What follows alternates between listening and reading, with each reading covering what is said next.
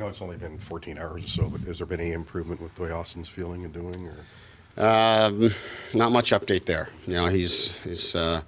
Luckily again we've got a couple of days here, and we thought the last couple of days would help us, but it's for whatever reason, it's not one of those run-of-the-mill everyday type of illnesses that sort of come and go. This one has lingered, and the effects have lingered and have gotten worse when he's getting on the ice and asserting himself. So we've just got to manage that and give him the time that he needs. And obviously, we're hopeful that it'll turn.